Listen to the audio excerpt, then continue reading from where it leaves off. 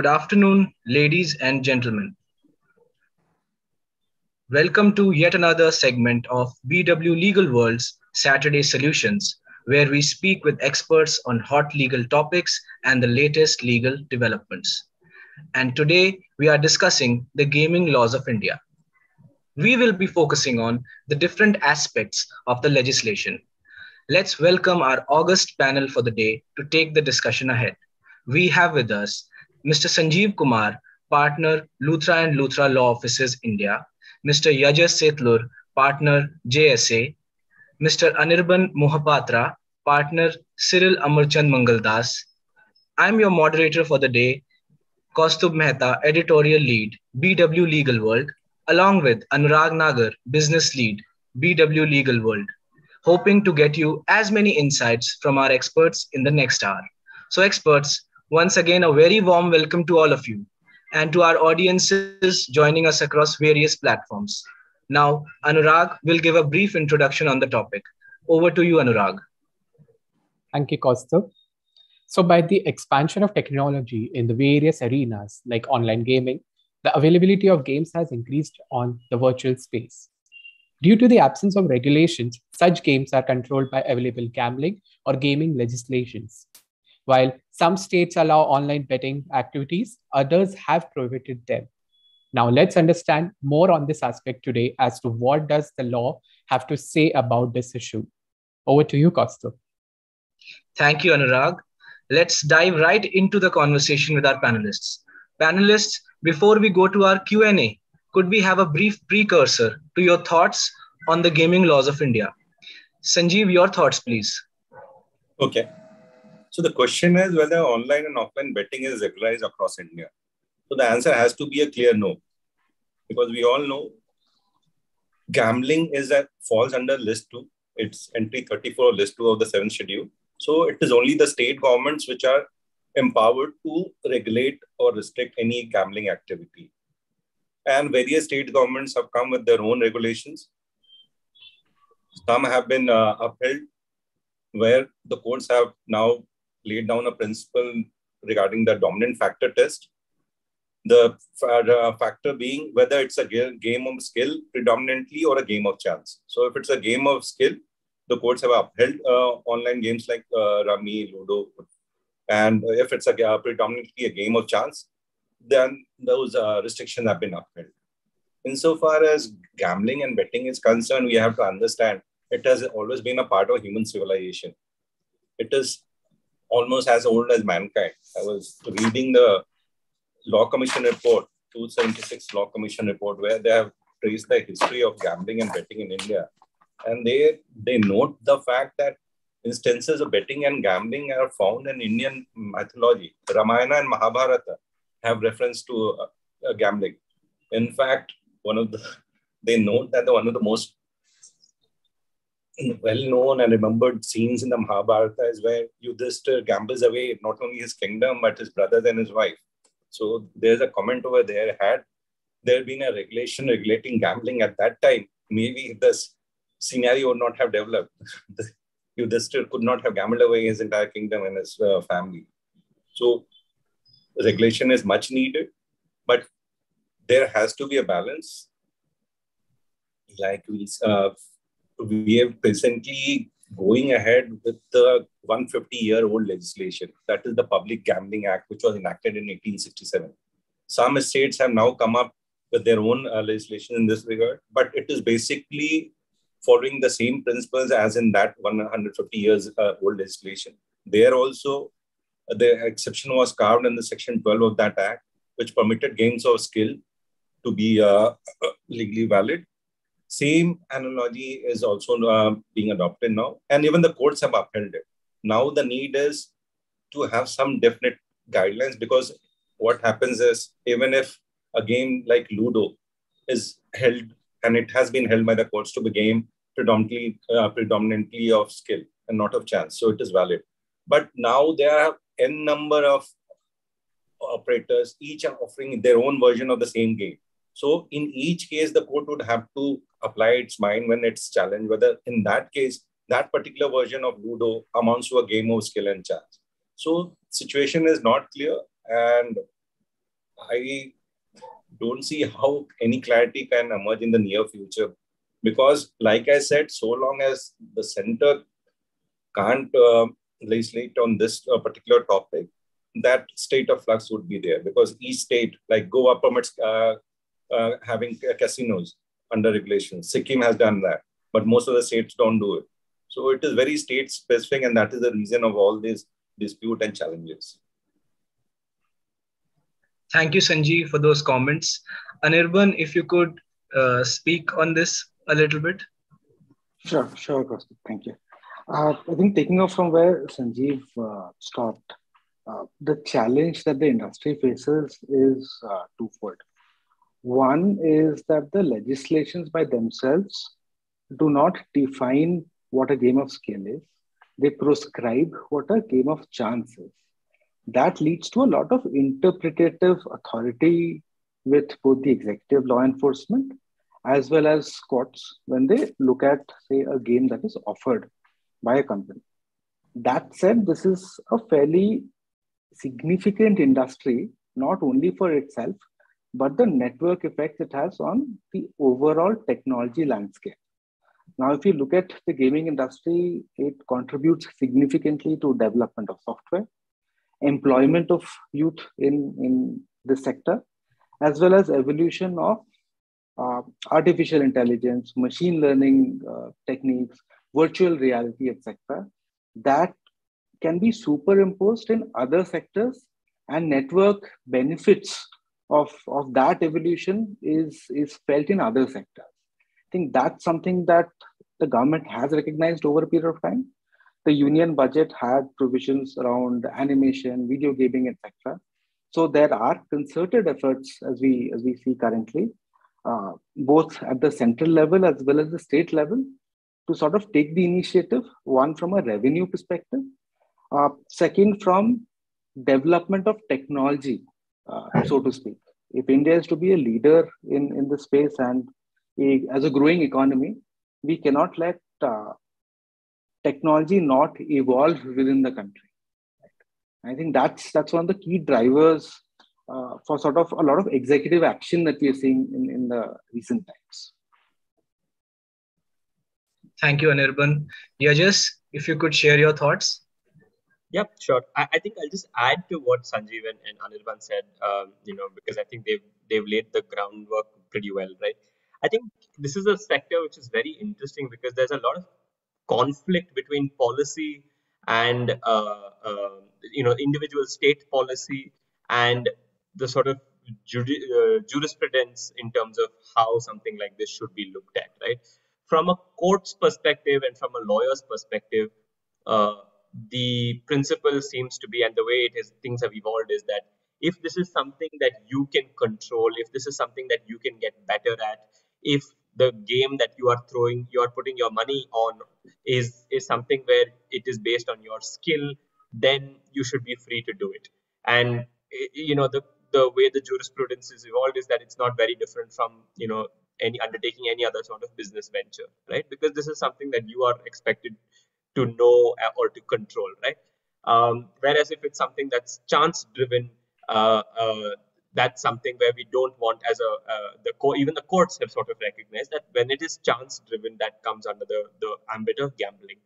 Now, because this law, because of how old the law is, naturally it is quite outdated in many aspects, right? And one of the key ways in which it is it's being tested today is, like what Anirban said, is that the number and the nature of games has now evolved so exponentially, and these games are becoming so much more complex that it is very difficult to make that clean. I mean, as it was very difficult even for a game that is hundreds of years old, if not thousands, but where the traditional card games which were well known, where the rules are fairly uniform, everybody knows how it's played, even for those kind of games, there was so much internal conflict among courts as to whether it's a game of skill or a game of chance, right? Rummy, poker are examples of it, right? Now, when you take that and then you add to it, some of the things like what Anirban said, you have AI tools and you have bots, you're playing against computer bots, you're playing rules that get changed every round, every game. You have different companies that come out with their own version of classic games like Ludo or Rummy, you have different rules, you have different cash out mechanisms, things like that. This whole framework on which this concept is built of game of skill, game of chance is becoming increasingly the ground is shaking beneath the industry in that sense, right? So one is about how much longer we can continue with this test of game of skill, game of chance, and how sustainable it is to control this industry. And the second one is, of course, what into some states like Andhra Pradesh and Telangana are dealing at the way, and even Karnataka for that matter, looked to do, is to say, okay, let's do away with this whole distinction, game of skill, game of chance. It doesn't matter to us. We don't want people betting on events that they don't have final. I mean, which is unforeseen. I forget the word, but which is not 100% guaranteed. We don't want people, as a policy matter, we don't want our residents and citizens putting money and risking it on outcomes that they don't know for sure, right? And they try to do away with this entire concept of game of skill, game of chance. And I think that's where today there's this conflict between state policymakers and lawmakers and courts and lawyers such as ourselves who see the constitution as the source of law, where the since there's a very clear distinction between chance and skill, that should be the test that we continue to rely on going forward. So it's a very interesting time, and for many reasons, including the growth of technology, some of these older principles are really being pushed to their absolute limits, and it's I think, like Anirban said, we'll have to see uh, uh, how this can be made more sustainable as well as more predictable, so that there can be growth rather than this sort of one step forward, two steps back game that we've seen evolve across different states. Thank you, Yajas. I'll hand over the mic to Anurag now. Thank you, Kaustav. Thank you, panelists. So let's begin with the Q&A round. And I'll start with you, Sanjeev. So as Yajas said that, there are the number of games have been increasing exponentially. And so what kinds of games are prohibited in India? And can betting be equated with the gaming? So what are your thoughts? Okay. So basically, any game which involves betting and gambling are prohibited in India. Games of chance involving states. Insofar as you're querying whether betting can be equated with gaming, obviously it can't. It's like saying cricket, which involves betting, or I shouldn't be saying involves betting, but there's involvement of betting in some of the matches or in some of the tournaments. So it can't be equated with gaming, gambling. So that is the layman's distinction. But if you see the definitions, some of the legislation that the states have come out, there it is an inclusive definition of gaming. So in fact, if I take you through the Goa, Daman and Diu Public Gambling Act, so the definition of gaming there includes wagering or betting, and includes wagering or betting on the digits of a numerical figure arrived at by manipulation in any manner whatsoever on the order of the digits on the digits. So basically, in the definition, it's an inclusive definition. It is not equated with gambling, but of course, like I said, take a game of cricket, it includes the element of there being a chance of betting. So any regulation relating to gaming would also be dealing with the possibility of betting in that regard. Here, taking the example of United Kingdom, they have a UK Gambling Act of 2005. There, they define gambling to include betting, gaming, and participation in a lottery. So there, even a lottery is included in a gambling definition. So insofar as this is concerned, once again, the definition of a game is very wide. It is an activity or a sport, and gambling is an unfortunate subtext of that sport, keeping in view how popular that sport is, that amount of illegal activity of gambling would be there.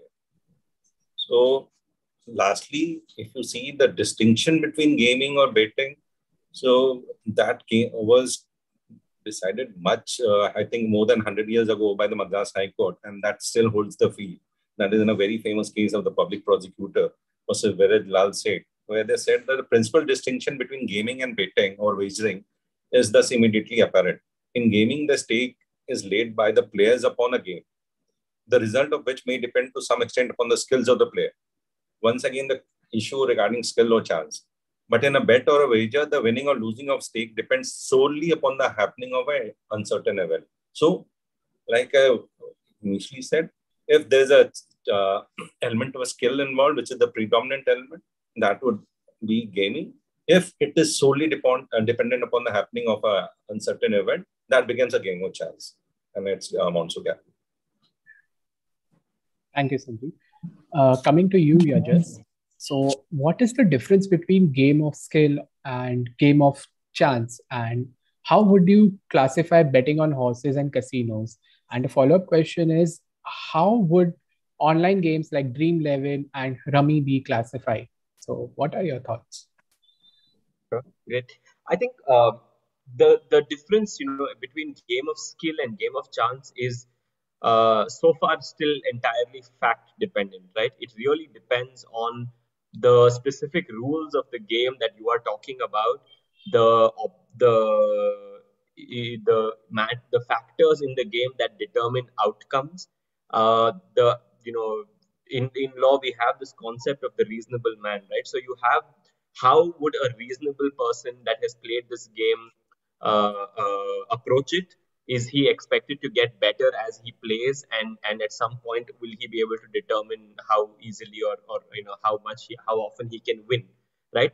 And uh, the tests that a court will have to apply will also differ depending on the type of game, right? The nature of nature of the game itself. Courts, for example, have held that, like Rummy, for example, has been held pretty much universally to be a game of skill. And courts have recognized that there are definitely elements of chance in Rummy, because it involves the dealing of shuffled cards. So there is definitely chance involved in it. But the ultimate determining factor of whether a person wins or loses is not only based on what cards he's dealt, but also what he does with those cards, how well he knows the game, how well he can predict what other players are going to do, and things like that. So the how do you distinguish between a game of skill and a game of chance? Unfortunately, it is still subjective, because naturally each game has its own factors. So Dream 11 and fantasy sport, online cricket fantasy sports, particularly, for example, the courts looked into specific factors of the rules of the game. How does a player play? What does he have to do to win? Is it possible for somebody to win consistently? And one of the really important examples that the court, the concepts that the court had to look into was, does the real world outcome of what's happening in the real world during a cricket match by itself determine whether or not I win in the fantasy sport, right? For example, that line between fantasy sport and sports betting or sport betting, is sort of, the court has done a very good job in sort of needling that thread and explaining how these are distinguished. And one of the points that the court rightly makes is that tomorrow, whether or not a certain player hits a six or bowls a wide, does not by itself determine here my chances of winning or losing, because however good I am, I may be a phenomenal cricket statistician, somebody who has watched the game for several years, decades. Even somebody like me, with all my analytical skills, may not be able to determine whether or not that over is going to be, how many runs are going to be hit in that over, or how many sixes are going to be hit in that over, right? It's a very difficult task for. Theoretically, you could say with the right amount of data and a great computer algorithm, I could make very, very well educated guesses. But the court will have to look at it from the reasonable player, who is the average player who's going to be playing this. How is he going to approach it, and how important is his skill and acumen in determining the outcome of the game, right? So, which is why this test it's a great test in terms of, from a legal jurisprudential perspective, it makes a lot of sense. But in practice, when it has to be applied, it has a lot of issues, including the fact, like what we discussed a while ago, about how new games keep coming up, rules keep changing, The same game can be played different ways in different states, in different cities. So how do courts look into something like that? These are some of the nuances that come out when you're talking about games of skill and games of chance. When it comes to things like casino games, right, for example, I think for the most part, it's fairly easy to say that casino games are games of chance. Most of them, there are specific ones which you could play in a casino, but we don't call them casino games. But the standard casino game that I would think about is something like roulette or the slot machines. These are things which are completely almost completely chance dependent, right? They're so far there's not been any argument that I'm aware of where a court has accepted that a game like this would be a game of skill. And also just keep in mind, like what Sanjeev said, it has to be predominantly skill. It's not just there's some elements of skill in it. It has to be more than 50%. I mean, how a court would determine that is still a little gray, but as a concept, I think we'll all appreciate that it has to be more skill than chance. And for a casino game like like your slot machines or something like that, I think it would be very difficult to make that argument that this is more skill dependent. And on with respect to fantasy sports, I think the courts have done a very good job in distinguishing fantasy sports. And they've come to the conclusion that most fantasy sports are games of skill. But something that people need to keep in mind there is, again, that many of these decisions are based on specific fact scenarios and specific rules. So you could have a company that's calling itself a fantasy sports platform, but if you dig a little deeper, the game is in fact just sports betting camouflaged as fantasy sports, right? And that's a very tricky thing, because you will actually have to evaluate whether some of the principles that the courts have laid down would apply, or are they true in this case. For example, in Dream 11 or in MPL and these sorts of games, uh, uh, like I said, the outcome of your player participation is not dependent on real world outcomes. But in some sports platforms, some fantasy sports platforms, that may not be true. They may actually just be uh, uh, dependent on what is actually going to happen tomorrow or today in this game, and depending on what happens, you win or lose. And if that's true, then the court sort of view may not hold good. So it's something that I think it's important to know that just because the courts have taken the right view that some fantasy sports are not games of chance and are games of skill, it does not mean that everybody who calls themselves a fantasy sports platform is automatically given that benefit. There is still some amount of analysis that will have to be done when you're deciding that. And I know, for example, that when I deal with this in my law firm practice, when an investor or the company approaches me for a legal opinion, uh, uh, and I'm sure Anirban and Sanjeev have also had this experience where you actually have to look into the format of the game. You have to really understand what is happening in this game. How would a player play it? What are the rules? What determines the outcome? Before we can't blindly say, for example, anybody who comes and says I am so and so fantasy sports, we can't blindly say that yes, you are not a game of chance, you're a game of skill, therefore it's perfectly fine.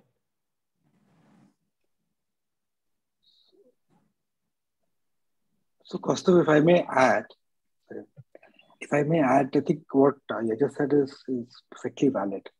Uh, Fantasy sports, in fact, are one of those specific areas of online gaming where a rich jurisprudence has evolved over the last 4 or 5 years. Right? There is a certain fantasy sport operator whose business model has been challenged. Bombay High Court has upheld. It went up to the Supreme Court. And very interestingly, a couple of years back, the Rajasthan High Court came up with a decision which looked at a lot of elements of how A, the fantasy sport is played. B, they looked at the self-governing mechanism that surrounds some of these fantasy sport operators. And then on the basis of that came up with a principle saying that, look, there is certainty around the manner in which it is played. The rules are fair. There is uh, how to put it, a mechanism for players to go up and challenge if they're unhappy with the results. And therefore, looking at all these facts together, the format by itself can be called to be a game of skill. Taking off from that, I think the Niti Aayog had a consultation that was set out. Niti Aayog came up with the draft guidelines for regulation of online fantasy platform operators, but they had urged states to sort of define the boundaries of what a game of skill would be. A self-regulating mechanism was proposed. There were mechanisms around uh, how these fantasy operators would work, helplines for anti-addiction, etc. So I think there what has happened is after a lot of judicial pronouncements, there has been activity. The jurisprudence has led to draft guidelines, but at least the center looking at the right direction.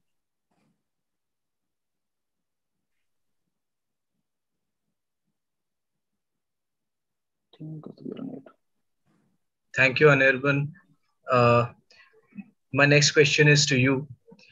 So, on the aspect of taxation, so is income from gaming taxable, and how much tax is levied on it? The short answer is yes.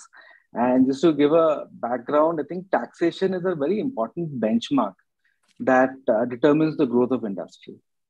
Certainty in taxation, a clean taxation regime are sort of the markers that both investors and new entrants into the field look at to determine ease of doing business. Right? In that context, in India today, there are two levels of taxation under the central GST rules.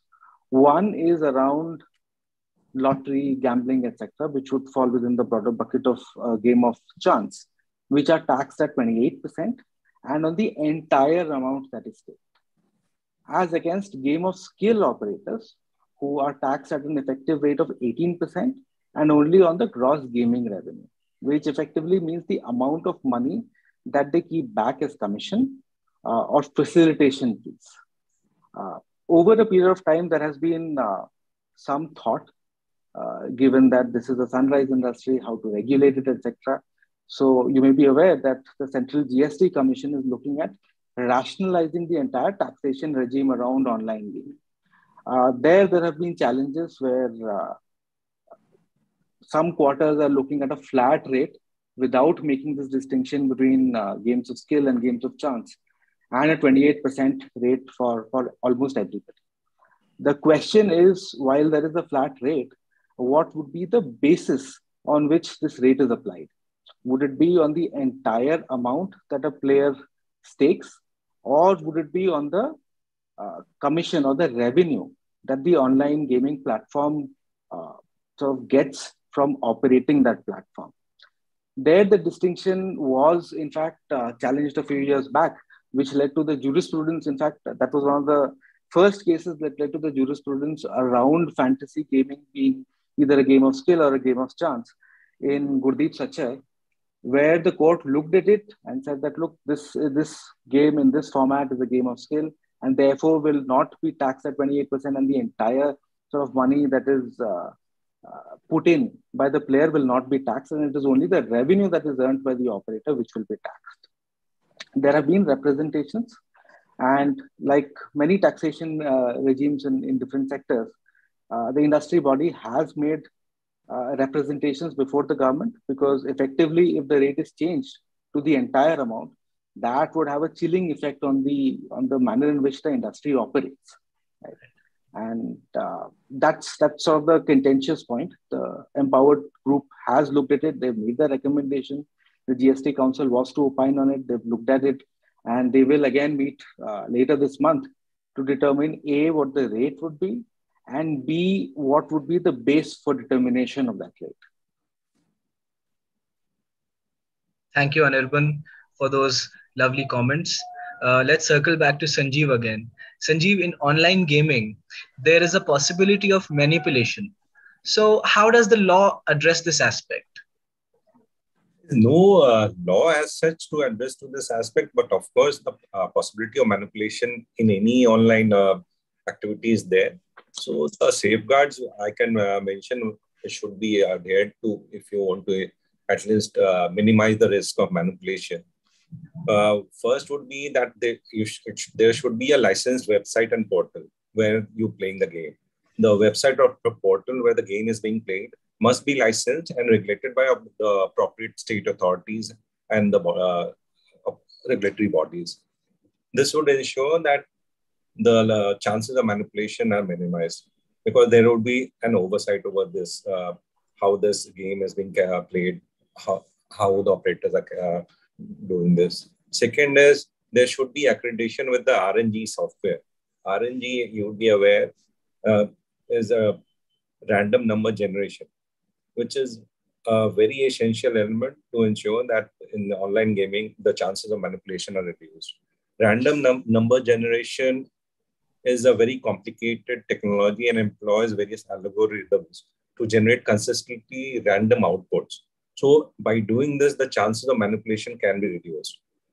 This like I said, is a complicated technology and employs algorithms, and it is based on software to reduce chances of manipulation and guarantee, or at least not guarantee I think would not be the right word, to try to ensure that there's fair play in the game. Third would be data encryption. Data encryption ensures that our information is safe from third parties. And last, in now online games, regularly there's use of bots, robots as they call bots is there. So there are two sorts of bots in online gaming.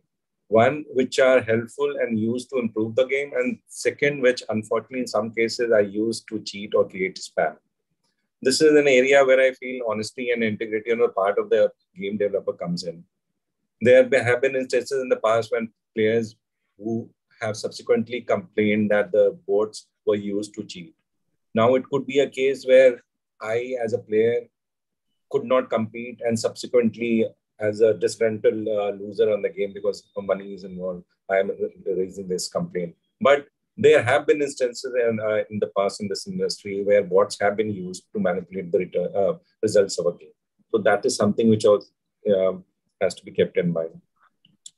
One case insofar as manipulation is concerned, because like I said, there's no regulation in this regard, but there was a case of MJ Siwani versus State of Karnataka.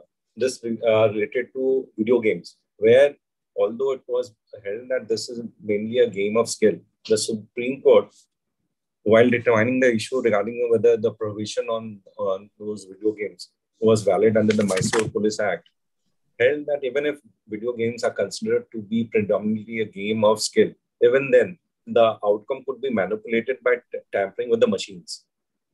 So based on that, the Supreme Court in that case, keeping in view the possibility of manipulation being there, did not set aside that restriction. So, like I said, it would be only a post facto challenge to any such game alleging that there has been manipulation. Presently, as there is no regulation in this regard, so the safeguards that I mentioned regarding the website being licensed and the portals, those RNG software, data encryption, the use of bots in a fair manner, these are the factors one has to be kept in mind when you go to any such online portal for a game. Thank you, Sanjeev. Let's circle back to Anirban. Anirban, states like Meghalaya, Sikkim, Nagaland, and Goa have legislations that legalize gambling. Explain this new avenue of gambling tourism. Thanks, Joseph. So one, obviously, Goa legislation has been there for some time. And as we were discussing earlier, the entry permits states to sort of regulate gambling. They can either prescribe gambling or allow gambling or sort of games of chance in a certain way. The new legislations in the northeastern states of Meghalaya, Sikkim, and Nagaland, in fact, have drawn attention of the Law Commission as well.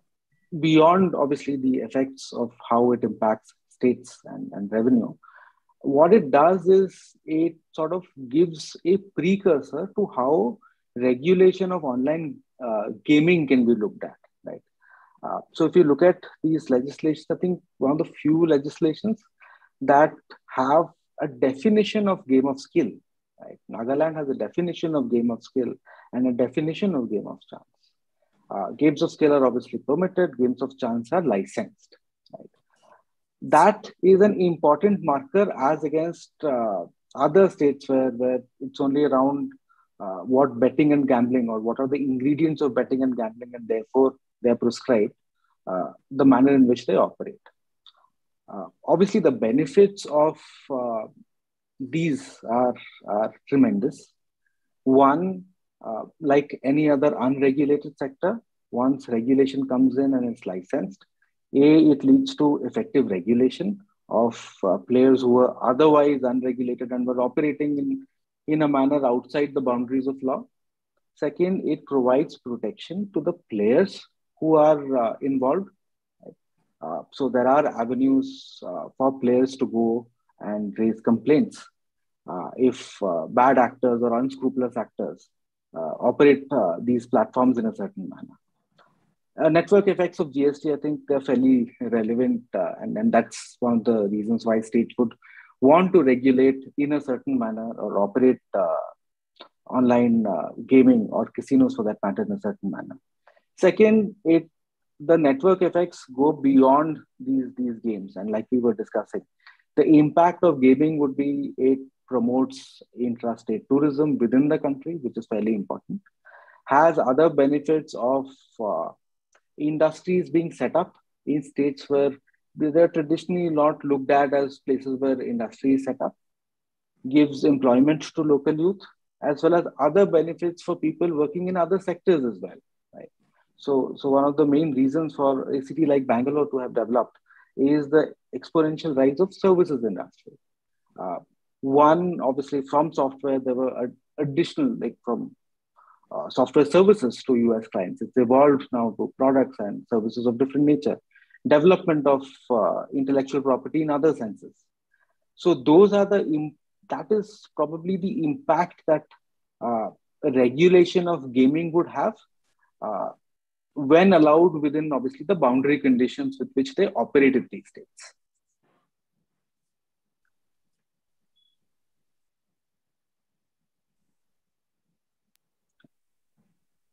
Kaustav, I think you're on mute. Thank you, Anil. I'd just like to add one thing here. It's quite an interesting fact regarding casinos in Goa. So the Deltin Royal, the casino on the river in Goa, I don't know whether people are aware, it's a public listed company, Delta Corp. And the late Rakesh Jhunjhunwala was one of the important investors in the company. It's listed on the bourses. And in fact, in the last 15 years, it's given a return of 500%. And the sole business of the company is that casino which is being run over there. So it's a one-of-a-kind company listed on the bourses. There's no competitor presently. And I think that is something which can be looked into while going forward, because it can't be more legitimate than this. The revenues would be there. The public would be investing in the company. It's all financials would be there, available with the SEBI and the ROC. So I think that is something which other investors could look into. Absolutely. And in fact, I think the 276 Law Commission had those recommendations. It was set up with a certain intent around betting around cricket. And they've set up recommendations. They've looked at these state legislations. They've looked at international precedents. And they've sort of said that, look, regulation is a better way than prescribing. So the bones that, like Sanjeev said, I think there's a very famous saying that sunlight is the best disinfectant. To that extent, if operations of this nature are regulated, they're in the public domain, there is oversight. It helps both the economy as well as the individuals who are playing these games. That Law Commission report, in fact, I have it with me. It is slightly wishy-washy, because the recommendation that you're referring to, first, they say that the commission reaches the inescapable conclusion that legalizing betting and gambling is not desirable in India in the present scenario. Therefore, the state authorities must ensure enforcement of a complete ban on unlawful betting and gambling. Thereafter, they say, however, because a complete ban cannot be enforced, so there has to be a regulation. So I think even they are not very clear what they are recommending. I think the moral prejudice regarding gambling and betting is still at play here. And that is majorly affecting the players in the market. Right. Let's circle back to Yajas. Thank you, Anirban and Sanjeev, for those great insights. Yajas, what are the licenses required for starting an online gaming portal? Well, look, I won't spend too much time on this. I think the point is that there are only the position that most players take when they look to set up some a portal like this is that they're going to operate something which will be classified as gaming and as games of skill, right? And if that's the case, then in most states in India, there is no specific license or approval that you would need. Right? There are a handful of states in the Northeast which regulate even platforms offering games of skill, and as Anirban said, there are good definitions that are provided, and there are interesting. There's a standard procedure which is there, and checks and balances to ensure that these companies operate within the confines of the law and don't cheat or take advantage of their customers. But with that aside, the most of these companies that operate are pan India, because most companies are looking to do this across India. Right? There are very few players who are very keen on looking at individual states, and even those companies that we have seen have been short-lived. Right? There were only one or two licensees that applied for these licenses and have not really seen too much progress in that sense. So most of these companies operate as pure technology platforms. They take the view that they are not subject to any specific licenses, which is true as of date. So in that sense, it would, and I think this is a broader point which one of the panelists brought up earlier, is that in the absence of a specific law, it's also something that the government should consider is how our general consumer protection laws can be better equipped to deal with these sorts of platforms and how players play and spend and earn and wager their money on these platforms, right? You don't have to necessarily have a specific law that that comprehensively regulates every aspect of a gaming company from license registration onwards, but you can have measures to safeguard consumer interests, right? And whether that is something like, I mean, I know it was said in jest, but it actually makes a lot of sense, right? Something like limits on the number of or a cool off period between when a consumer can start playing and betting large amounts of money. I think this is something that the industry will also have to look at, and this needs to be a consultative process. It needs to be something that the industry will need to give feedback on. What tends to happen is that the law there's a vacuum for ages and ages, and then all of a sudden there's just a ban, right? We don't have this more nuanced consultative pre-legislative process, which is definitely needed in this case, because the industry is already at it's a multi-million-dollar industry, so it's something that definitely stakeholders in this industry should be given a chance to voice their opinions. But it's something that the government could consider, rather than having this uh, uh, complete authoritarian, this one size fits all sort of law, which doesn't do any good and is likely to be struck down by courts in any case. I mean, this is just some thoughts that we've had these discussions with industry players, and many of them would rather have some form of, if not fully self-regulated guidelines, but some sort of co-regulation where there is more rational. There's a more rational approach to this, rather than this reactionary framework that we keep seeing on an ad hoc basis from one state to the other. Thank you, Yajas. My colleague Anurag would like to ask some questions now. Thank you, Kaustav. So coming back to you, Sanjeev, my question is, recently Karnataka High Court has set aside ban against online games, which was challenged before the Supreme Court. And do you think, do different high courts have divergent views on this issue? No, thankfully, no. Uniformly, the various high courts have held the same view. The test being the same as laid down by the Supreme Court, whether it's a game of skill or chance. In fact, the Karnataka High Court judgment that you're referring to, it's the All India Gaming Federation case, where our firm was also representing some of the petitioners. So there also, if I could give a brief background, the the issue was regarding the proposed amendments to the Karnataka Police Act, whereby the state government had banned online games with stakes. And the act provided punishment of up to a period of 3 years. So it was quite severe. Not only there was a restriction where there were penal consequences and penalty up to 1 lakh. So the issue before the High Court was regarding of course, the constitutionality of this. So the Honorable High Court, after dealing all this, dealt with this and held that Section 2, 3, 6, 8, and 9 were ruled to be ultra vires of the Constitution. They further held that a decision did not prevent any new legislation controlling internet gambling in India, especially betting and gambling, so long as it was in compliance with the provisions of the Constitution. And thirdly, a writ of mandamus was issued to prevent the respondents from interfering with the operation of the online games. So what especially ruled or what appealed to the High Court while setting aside that proposed amendment was basically threefold. They said that the online games are not considered gambling just because they are played on the internet. What was proposed was a blanket ban. So they said that just because the game is online, you can't equate it with gambling. Secondly, there was no distinction drawn between a game of skill and chance. Like we repeatedly said, Supreme Court has consistently held this, that so long as the predominant test returns a finding that is a game of skill and not a game of chance, that is permissible. So that was the second round where the proposed amendment followed the High Court. And the third was, they said, before implementing the amendment, no study was conducted to understand the negative impacts of online gaming.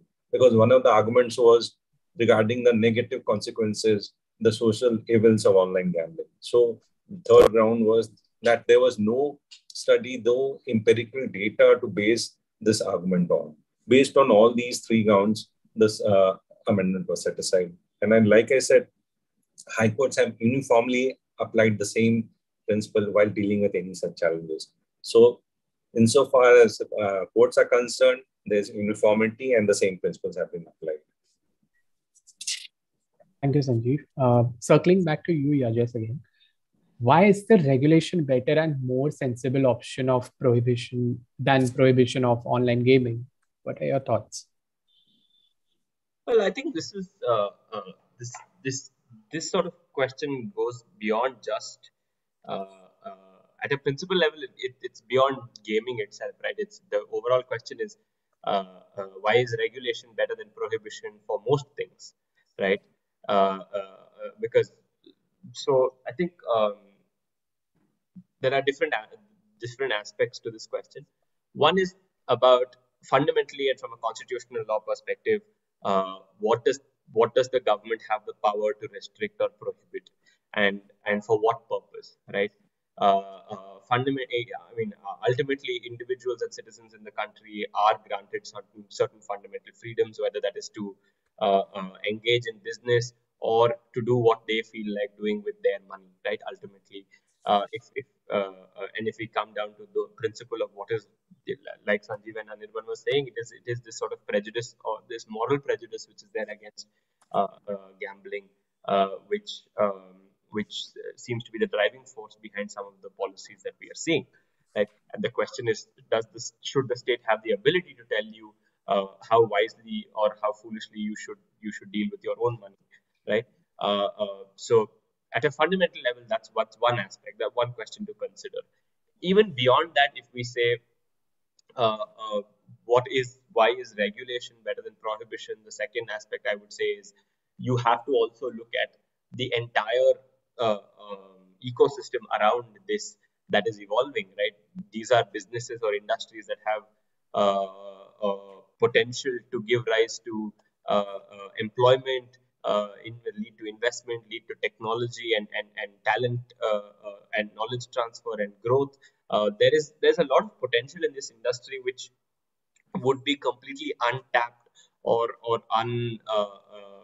underutilized if the approach of the government is just going to be that because this could potentially harm some users or citizens who are not able to control or rationalize how they use these games and play these games, we shut down the entire industry, right? And I think that this is something that, like I said, this goes beyond just gaming and gambling, right? This could be applied to anything, right? Alcohol in India is something very similar nature, right?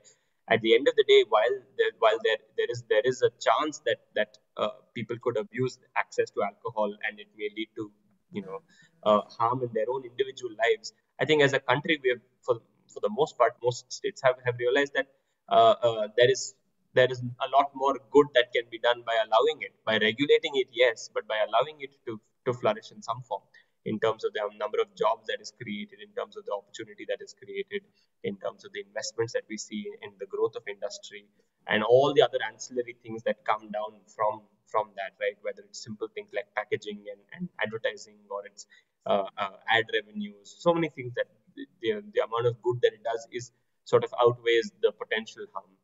And I think that going forward, regulation is sort of the only way you're going to see this evolve. You will have individual states that will try and come out with laws to try and outright ban it, but uh, from a constitutional law perspective, that may not be a very sustainable model. And I think courts at some point will step in and say that an outright ban or a prohibition uh, is an unreasonable response to to a to a problem which seems to be, which isn't in even something in many, in many cases there has been any sort of empirical study to actually determine you know uh, the injury or the harm that they're trying to prevent. uh, what is the quantum of it?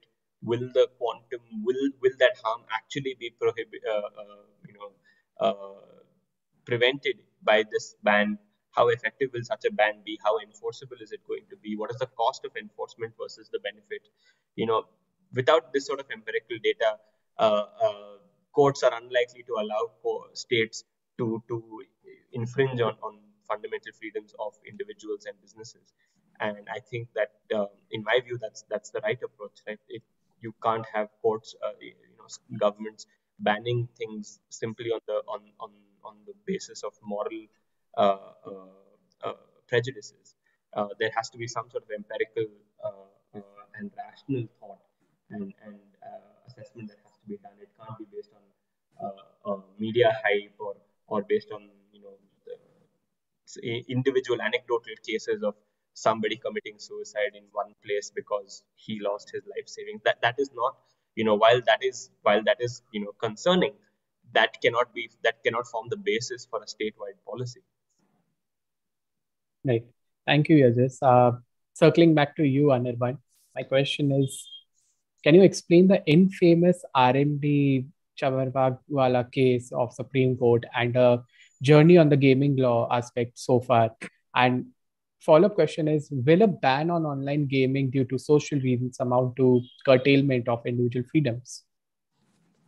Thanks, Anurag. I think what we've been talking about, this distinction of game of scale, game of chance, the bedrock is the seminal decision of the Constitution Bench of the Supreme Court in RMDC. Without going a lot into the facts, the principle that evolved was the Supreme Court looked at gambling, and had to determine whether gambling is trade within the meaning as envisaged under Article 301 of the Constitution, and therefore enjoys protection of fundamental right of freedom of trade and commerce under 19(1)(g) of the Constitution. There, the Supreme Court obviously looked at, like Sanjeev was alluding also, and it's referred in the 276 Law Commission report, around the historical, social sort of commentaries around gambling.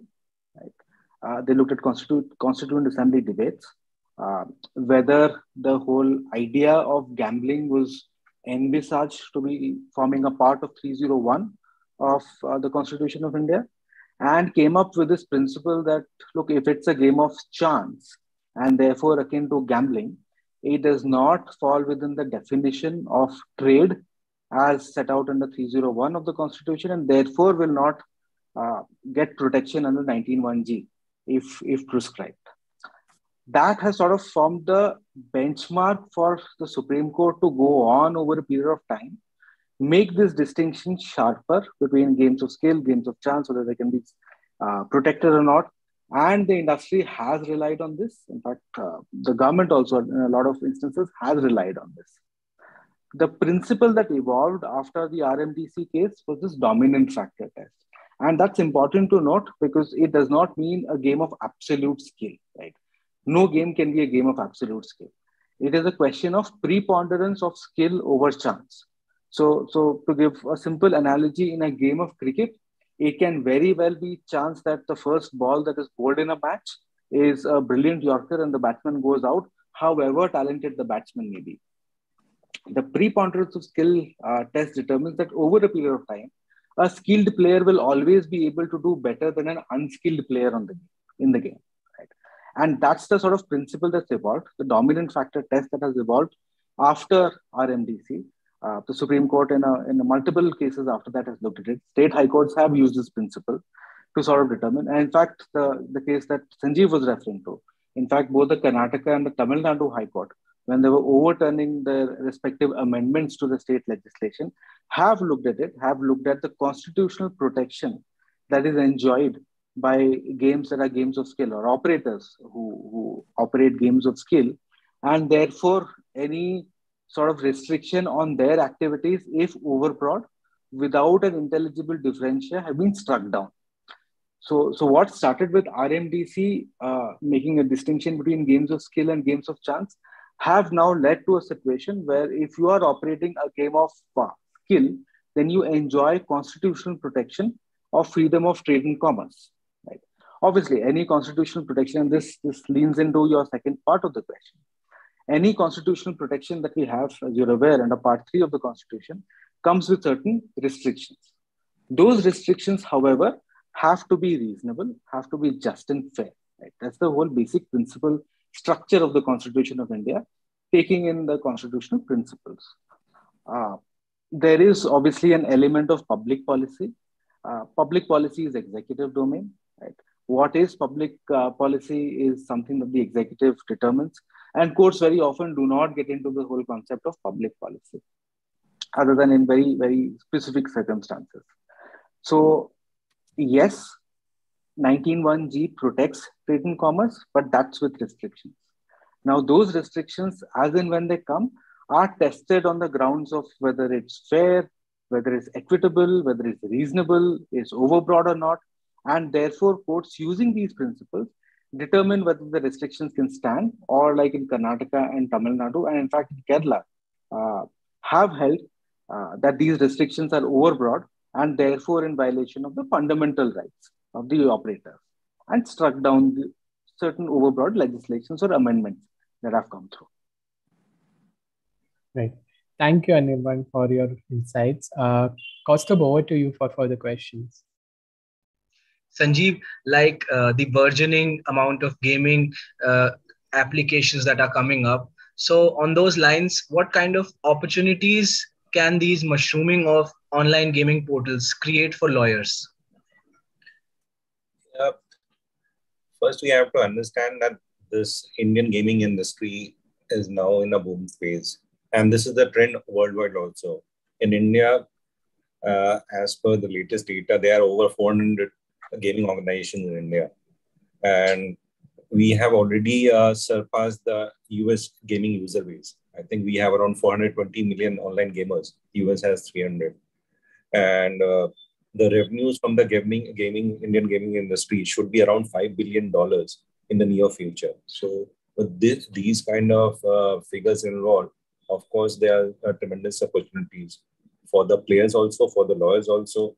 One of the reasons I said is the present state of uncertainty regarding various games, with each state coming out with its own legislation, which of course would be challenged by the various gamers, players, the operators. Because one example I gave was for Ludo. Even if you have one particular game which has already been held to be a game of skill, even then there would be various variants of that particular game. So in each case, there could be a possibility of a challenge. So for as lawyers, there would be tremendous opportunities for us. Like one of the other panelists also said, even if somebody is to come into the Indian market, launch an online game. So now what we anticipate is before doing that, he would come to a lawyer, show the business model, what the game is about, and seek the opinion of the lawyer whether this would amount to a game of skill or chance. Because now everybody, the players are aware only if it is a game of skill, it would be permissible. So the lawyers would be advising them right from the beginning when they enter. Then the various licenses and the regulations which would be required. Like if you're opening a casino in Goa or Sikkim. So those licenses, those agreements, those drafts, then the tax implications, we have to advise them, regulatory compliances. There could be disputes going forward regarding intellectual property rights, cyber law, data protection. So all these are areas where the lawyers would be involved. And it is a very industry which is in the growth phase and with the tremendous future. So until unless the government doesn't kill the goose that lays the golden eggs. So like we've been saying, the regulation is perfectly fine, but there should not be prohibition. Because what happens is if you try to prohibit something, the players go underground. So the evil that is the justification, so-called justification to try to prohibit online games, that would only be much more difficult to check if the players go underground. So then you have virtually no control of the players, how which people are putting in the money. If it is regulated, then at least one can, to an extent, be checking those activities. So the purpose which is sought to justify the provision would be defeated by actually carrying out the provision rather than the regulation. Thank you, Sanjeev. Yeah, just my question to you is, what are the penalties and punishments under the law for illegal gambling and gaming? Yeah, I think this is again the penalties, specific penalties vary because there are state specific laws, but then ultimately something which is unlawful, illegal betting or gambling activities would typically be punished with imprisonment for a prescribed period of time, as well as a monetary penalty, and we've seen that. Uh, the penalty amounts, while they are nominal, the threat of criminal action is the major deterrent, which keeps people away from that sort of sector. I don't propose to go into the specifics of each state, but it will have to be examined on a state-wise basis. Thank you, Yajas. Let's circle back to Anirban. Anirban, what is the scenario of gaming regulations in the US, UK, and Australia? Uh, to say in a nutshell, it's sort of complicated for a couple of them. UK, I'll start with UK. I think that's the fairly straightforward one. UK has a gambling legislation, 2005. They have a gambling commission. Effectively, any game that has an element of chance needs to be registered. Right? They are regulated by this gambling commission. This gambling commission obviously comes up with fairly routine advisories and regular advisories around player protection. Uh, Players who are designated to be vulnerable. There are restrictions on the manner in which they can come play. I think we were discussing, the panelists were discussing around monetary limits, cooling off period, etc., which is all prescribed by the Gambling Commission in the UK around this. But effectively, in totality, permitted, regulated, and licensed. Right. Australia obviously has certain restrictions. Australia and US have a very similar structure to India around federal laws and state laws. Right. States have authority to sort of legislate on their own state actions. US is a lot more pronounced there. But in Australia, online casinos, online betting on sports and games is restricted. There are states that are permitted to have their own legislation, allowing certain activities within their state. Similar in the US because at the federal level is the federal government that sort of determines how interstate activities can happen. So the governing law there is the Wire Act, which sort of restricts betting on online betting on sports, right, and games. State level restrictions in relation to, say, operation of casinos or other slot machines, etc., are all determined by each of these states. Some states are more permissive, some states are more restrictive. Right? And the determination of what constitutes a game of skill or a game of chance, again, is very interestingly determined by the state supreme courts. Right? And like in, which is similar to India, but that's a bit more pronounced in the US because of the federal system of operation there. But again, to sum it up, there is regulation at some level. There is restriction on certain activities, unlike the UK, which sort of permits everything under regulation. And just to add to that, what's happened, I think what we've sort of seen after that, and there are after effects of that in India, is that a lot of these online casinos operating from offshore entities sort of try to offer their services to Indians uh, under the misconception that they are not regulated or their activities will not be regulated. And they are permitted because they're permitted by the host countries to sort of offer these games under regulation. So that's, I think, something that the government is looking at. They are trying to restrict it. The recent amendments to the Consumer Protection Act around advertisements, in fact, specifically restricts advertisements by these international casinos within India, right? Because otherwise it leads to a uneven situation where Indian entities are restricted. However, foreign entities operating from offshore places sort of proliferate in India. That leads to one, foreign exchange outflows, and these unregulated actors obviously taking advantage of the regulatory arbitrage. Thank you, Anirban. I'm sure the panelists won't mind to extend the webinar by a short 10 minutes. So there's a question from the audience for Mr. Kumar. So Mr. Abhishek Kisku asks, as he rightly said, there has been a recent spurt in online gaming in India. What, according to him, has led to this boom? Mr. Sanjeev, if you could answer. Sure. The answer is very simple. The entire thrust of the government has been on digitalization. So the Digital India initiative, that has been a major contributor to now internet is widely available.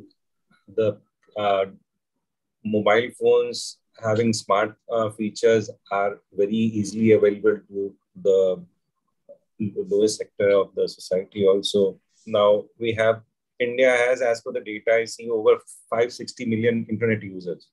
That is the second largest user base worldwide. So this has certainly contributed to this. The tariffs, like I said, would be among the lowest in the world presently, the mobile tariffs. So that is a contributor. High-speed 4G internet has now spread quite rapidly across India.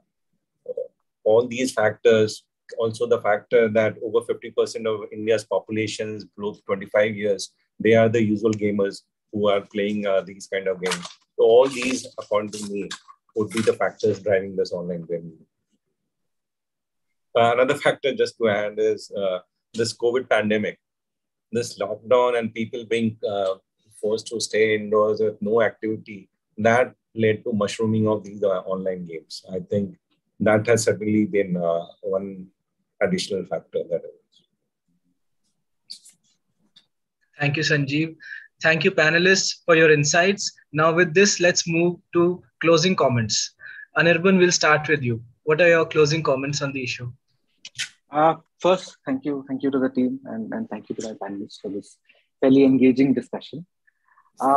Closing comments, I think what we've, the distilled sort of takeaway from this entire webinar is that regulation and legislation is the crying need of the hour. Right? If we are to sort of grow as an industry or as an economy, digitization leading the way, we need to have certainty around legislation. Right? That is the most important point. Second is consumer protection. Right? What we also have to understand is regulation helps users. Right? And as Sanjeev was saying, an underground operator can get away with lax controls, or fly-by-night operators can sort of proliferate without users having recourse to law. Right? Regulation helps bring all this out. It's a structured sort of way for the industry to go forward. Second is this is a sunrise industry. Co-regulation, as Yajas was saying, was one of the ways to go forward. The industry by itself would come up with their own codes of conduct that is looked at an overarching level by the executive. But for the industry to grow, regulation should not be stifling. Thank you, Anirban. Yajas, your closing comments? I think very much in line with what Anirban was saying was more consistent and uniform legislation, and you know, in India we like to create tribunals and bodies and things for everything, and I think what instead we need to look at here is that we already have a very good cohort of companies that are leading the way, perhaps a self-regulatory organization, something which is more, they're making the entire framework more consultative, I think would benefit all the players. I think many players in the industry are today very sensitive to the needs of or the the expectations of the government, and are very consumer focused in terms of how they know that if you really want to attract users and customers, and more importantly you want to keep them on your platform, then you need to be fair and transparent in the way you operate, right? You will always have the bad actors who come and set up shop and things like that, but the larger players, the ones that are that are growing, that are making this industry a multi-million dollar industry, you can't have millions of users playing your game every day if you are on a daily basis robbing them blind. You're right, there is this level of trust which is already created. There is already this level of trust and transparency which is there, and these companies, they know that, right? And they know that it's important that they stay that way, and I think the government also needs to give them the benefit of that, and needs to understand that these companies are sensitive to these requirements, and that there is definitely a way in which we can achieve a more sustainable framework that benefits the government, the investors, the stakeholders, including the users, the most important stakeholder, who is the user, safeguarding all their interests. And it is achievable. It's just the right approach that needs to be sort of taken. Thank you, Yajas. Sanjeev, your thoughts? Absolutely in agreement with what has been said. Prohibition never works. It is counterproductive. Of course, regulation is the need of the hour. I was just going through one of very interesting observation in the Law Commission report, where they referred to the Mahabharata, and they said, had gambling been regulated during that time, Yudhishthira could not have gambled away his wife and brothers in that. So this social evil has been there. There is a need. It can't be left solely to the discretion of the players or the gamers. There has to be regulation, but prohibition is not the answer. A parallel that I can draw is with how the government is dealing with crypto. There were serious concerns regarding crypto and how the ill effects people were being misled. So the government is trying to regulate it. The same principle should be applied for online gaming also. There should be regulation, and in fact, the benefit of regulation would be it would ensure transparency in the market. There is a valid concern regarding the underworld putting in money in these gambling activities and all. That would be checked, unlike presently when it's unregulated. And like we've been mentioning, the revenues which would be generated from these activities, online gaming, would be substantial. So that revenue that would be generated by the government by taxing betting and gambling would be a good source of revenue, which in turn can be used for public welfare. So keeping all these in mind, my recommendation, like the other panelists, would be to have regulation, but have certainty in their laws, uniformity in the laws, so that the players who want to enter into the industry are also confident that every day there would not be a fresh challenge. And if that is achieved, I think we have a very promising future for online gaming in India, and that is the word to go for. Thank you so much, the panelists, for your valuable insights, and also the audiences for joining across all the platforms for their Q&A. With this, we wrap up today's session. Thank you, everyone. Take care and have a great weekend ahead. Thank you. Thank you. Thank you.